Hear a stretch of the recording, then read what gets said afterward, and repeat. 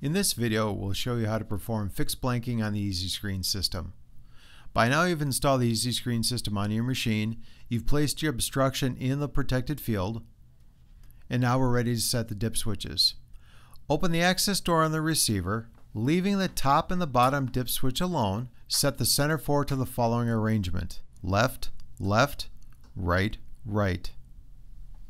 Now apply power to your system.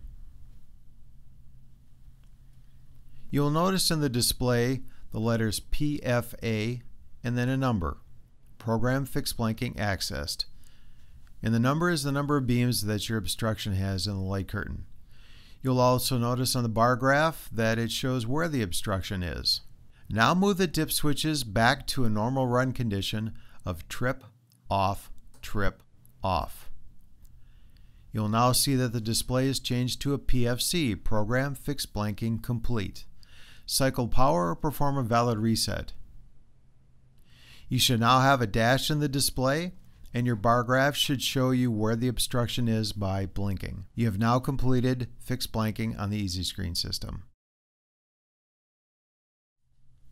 Configuring the EasyScreen LP for fixed blanking is the same as the EasyScreen. The only difference is the location of the dip switches. You'll be using the top 4 dip switches to set the configuration.